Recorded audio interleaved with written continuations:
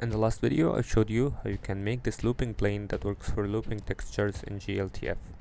Now I will show you how you can use that same setup to loop displacement onto that plane. Keep in mind that the displacement texture itself has to be looping. So in the geometry node setup that we created in the last video, after the set position node, create a new set position node that we will use for displacement. Now add a named attribute node set to UV map and make sure your UV map goes from boundary to boundary. You can use a looping texture like this one from cc0textures.com. Use vector math multiply with the x and y set to 0 to affect only the z-axis and use it in the offset of the set position node. You will probably need more subdivisions for it to work.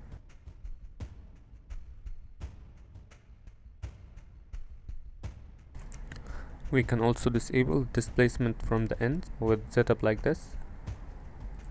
You can also use Blender's procedural textures with some modifications to make them looping, like this setup for a wave texture or this setup for a noise texture.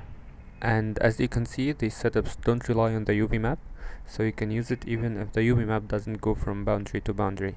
But if your UVs do, like in this plane, then you don't need the looping plane setup from the last video. You can just use the UV map as the coordinate system and move it on the x-axis, and as you can see, when I set the x value to 0 or 1, it's the same texture.